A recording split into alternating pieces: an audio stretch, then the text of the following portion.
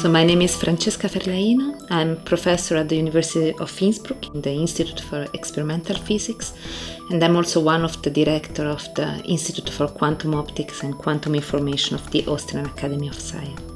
So I am an experimentalist and I'm working in the topics or in the research area of quantum physics, and in particularly I'm using atoms in a very special regime where atoms are extremely cold.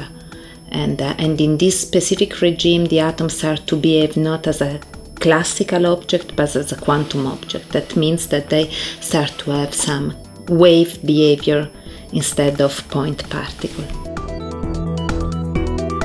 We know in our community now pretty well how to manipulate the atom with laser light and how to trap these atoms using magnetic field or using again laser light. This we know, so the technical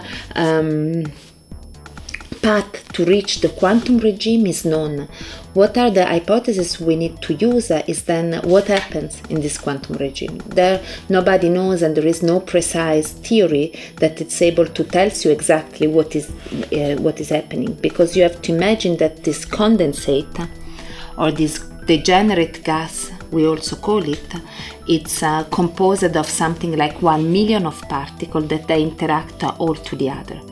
And there are no exact solution of this problem, and the hypotheses rely to the different model we test and we use to understand the system.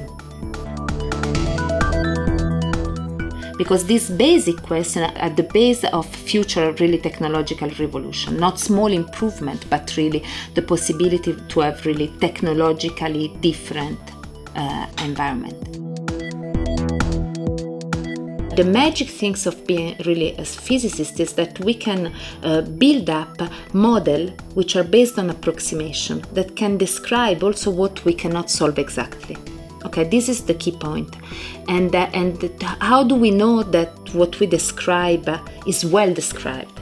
So we know it because we can test it. And for example, ultracold atom, the atoms which I work with, these are kind of a test system for new theory. From a psychological point of view, it's fascinating that you are exploring basic research and you don't know the answer of your exploration. So it's very fascinating that you have to keep your mind very open. It's fascinating that many times you have surprise. So imagine that now you has the ability to look at single atom.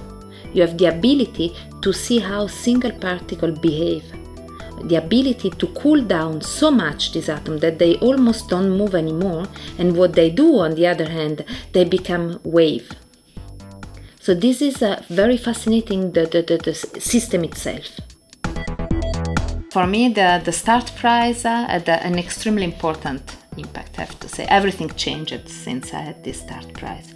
And the reason is because, so I was a postdoc, and then thanks to the startup money and prize, I was able to do the step in which I could finally build my own experiment. So kind of build up on my own idea, get some independency, get my working group.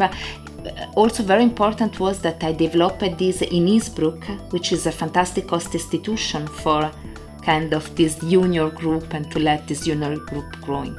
Without the START Prize, I mean, it would have not been possible, or at least not at this time.